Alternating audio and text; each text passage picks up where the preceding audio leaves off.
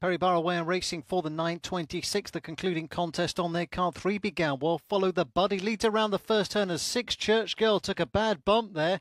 And the favourite's got work to do. It's 3 down the back, accompanied by the 4. Follow the Buddy and Westview Almaz. Then comes the 1 Lariga Lowry, followed by the 2 Chasley Beast. 5 and 6 are out the back here. The favourite won't be winning from there. It's 3 Follow the Buddy, turning into the home straight here, being chased by the 1 Lariga Lowry and the 4 Dog Westview Almaz. 3 and 1 will fight out the finish, and 3 will get the better of it. 3 is your winner. Follow the Buddy, beating the 1 Dog into second, Lariga Lowry, and the 4 Westview Almaz was back in third. In the end, the favourite stayed on reasonably well, Church Girl, but after that bad bump she took around the first turn, she was never ever a threat to get place, frankly, never mind win this race. So 3